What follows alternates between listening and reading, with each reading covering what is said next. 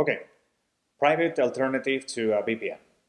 Say I have this machine in Germany and I want to route all my HTTP traffic through it. Now, I'm going to be using this with Safari, but the same is going to work because it's a system-wide setting.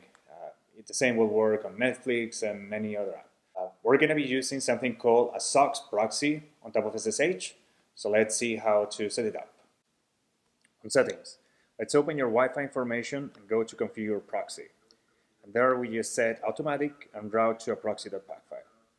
This proxy file is very simple and just defines what port we will use for the proxy.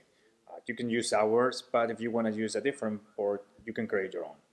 Now, we're back in Blink, and we start an SSH tunnel with dynamic forward on the default port to the SOC server.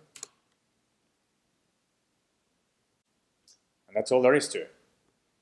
To prove that everything works, let me open what is my IP. Here you can already see the new IP in use, the location in Germany, and it even recognizes it as a DigitalOcean IP. I saved my favorite use case for last. You can also use this to browse services on a remote private network. For example, this internal API testing site is only exposed through the private network. And this is possible because when using SOCKS, your name resolution is also done at your side of the connection and not by the iPad.